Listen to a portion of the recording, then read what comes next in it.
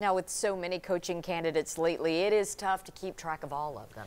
WBIR 10 News anchor Kendall Morris spoke to fans waiting some 17 days now for this search to land the right fit to lead the program. Kendall? Robin and John, we're on our third coaching candidate today, and that's just today. Add that to the other names thrown out earlier this week, plus the candidates fans are hopeful will come here, and it's got Vol Nation checking their phones every 30 seconds for an update. Around Knoxville this time of year, Christmas is in the air. But it's the UT coaching search that's on the mind. So we decided to do a little Vol trivia to see if fans can keep up with the coaching carousel and the candidates.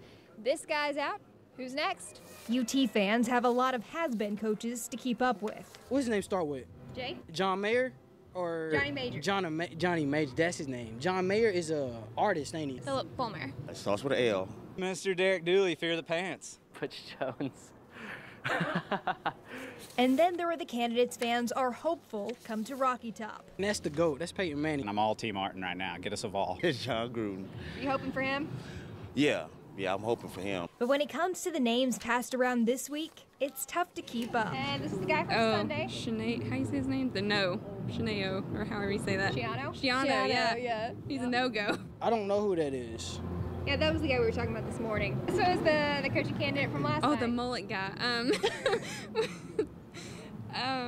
What's his name? I don't even know. I just know him by the mullet guy.